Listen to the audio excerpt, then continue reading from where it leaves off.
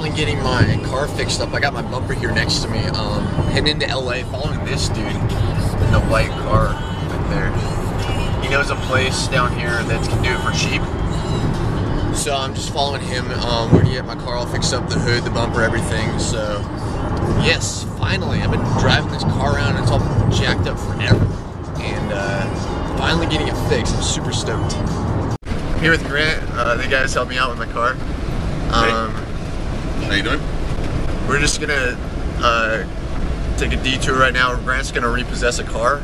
We got the tow truck behind us, and yeah, I've never done this. This is crazy, but yeah, we're just gonna go. I'm gonna watch him repossess a car right now. So if the guy that doesn't want his car repossessed comes out and starts fighting, the question is, can we count on you, Philip, to put your camera down?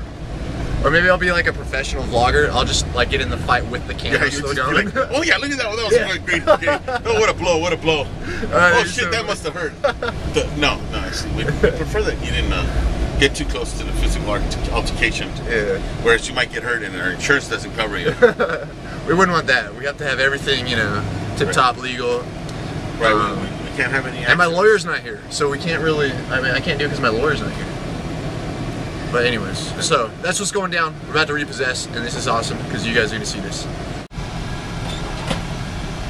There it is. It's that last green truck on the end there. That's the one he's going to repossess.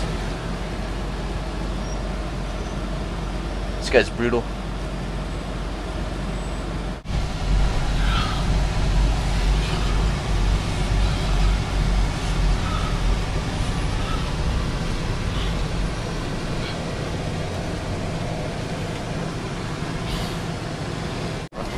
So there he goes.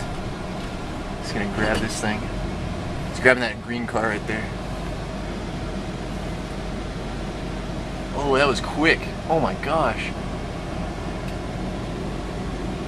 Holy moly. Sheesh, that was quick. I didn't even see him. I didn't even see him get out of the tow truck. He just grabbed the thing. Oh my gosh. You didn't get out of the tow truck. There it is. That's easier than I thought. What do you think that truck's worth? Me? I'd say, I don't know, $3 grand? Yeah, I just got it for $1,300. 13? Nice. Sweet. Grant just got his car back. Well, I just got the company, the car for the company. The finance company.